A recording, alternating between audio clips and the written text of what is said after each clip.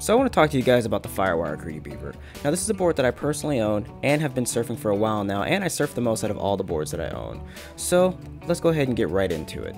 Now the design of this board is strange looking at best, but when you take time to surf the board, you're going to realize that there's a lot of intelligence behind this design. So from the nose through the center all the way down to the tail, you'll realize that the shaper spread out the volume of this board very responsibly. So most of the volume of this board is through the center all the way up to the nose, which makes it really easy to paddle and also to get into waves early, very similar to a longboard.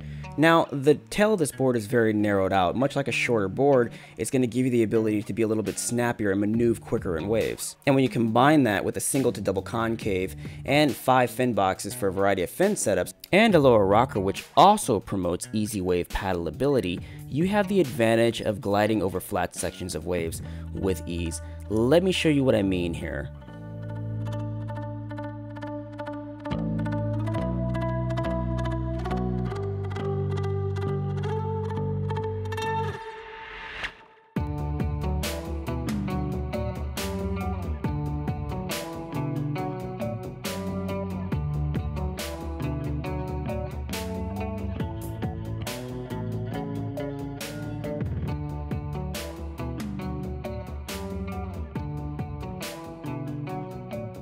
The Greedy Beaver is fashioned together with FireWire's TimberTech technology. This makes the board extremely durable and eco-friendly. It's fashioned together with 5 different components: an EPS foam core, wooden rails, fiberglass, a top and deck wooden deck skin, and of course resin. Now ideally the board is designed to surf in very average conditions, and sizing the board is extremely easy, as any size you choose is going to have a lot of width and volume, which is going to make the board very forgiving in those average conditions.